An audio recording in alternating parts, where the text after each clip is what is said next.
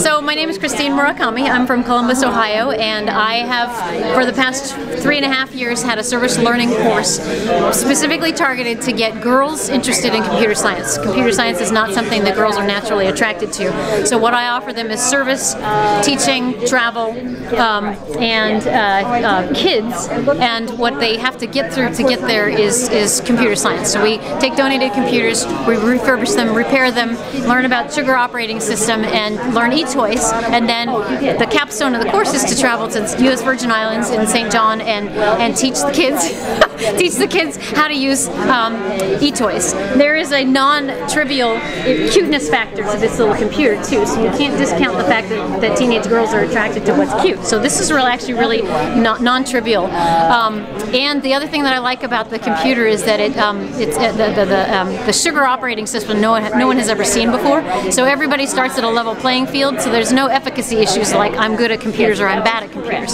So everybody's welcome, everybody's attracted to this program.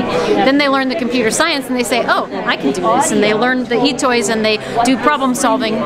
So one of the pieces of this curriculum that happened after the first year, they came back from their first trip and they all came back and said, what now? And I was completely unprepared for what comes next, because I was ready to start over again with a new set of students, and I didn't have anything for the returning students to do. But I've since then changed that, and so what we have going on is several different things. Is I sit down with those kids who are returning and say, okay, what do you think is necessary? What are we missing? What pieces would you like to work on? And so what we've done is we've developed a website, and I don't know if you want to focus on the website, but we've now collected and developed a variety of curriculum that we hope will be used worldwide, and in a variety of different areas. So we have a set of lessons on sanitation, a set of lessons on malaria, a set of lessons on music, a set on art, and we're going to continue to develop these. So for example, last year we did a set of lessons on art, and we talked to our Columbus School for Girls art teacher and said, can you help us develop this scope and sequence for this art for lower school students? So all the kids had the experience of developing a lesson, learning e-toys even more deeply, and then we have our website up with all these different curriculum resources. So one of my students who had just finished her sanitation curriculum, who had not traveled, came to me and said, what next? And I said, well, we had this long conversation about what could come next, and she happens to be a second-generation Egyptian and had just helped her extended family immigrate to the United States in the aftermath of the Egyptian Spring. So she said, well, what if I raised enough money to buy $100 laptops to go to Egypt and bring these there?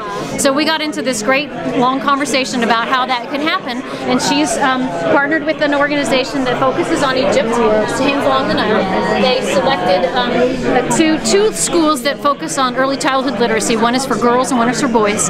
They are what's called the garbage people. So they collect garbage, they use what they can, they sort through it, they create crafts out of what they can and sell it, and that's their livelihood. So they're some of the poorest of the poor in Egypt.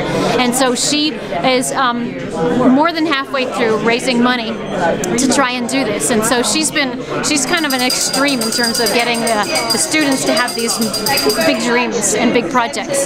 So anyway, a couple of leaving messages is to go to our website, use the information if you want, go to her blog and help us out. Cool.